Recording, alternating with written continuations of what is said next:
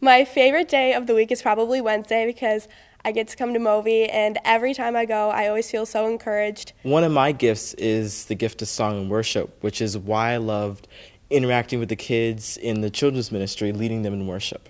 This summer I went to Peru for a missions trip and I learned how to be a leader, and because of that I went back to my public school and started a Bible study with my friend.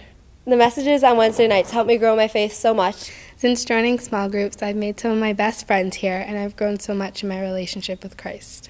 God totally changed me, and now I try to serve Him with every chance I get.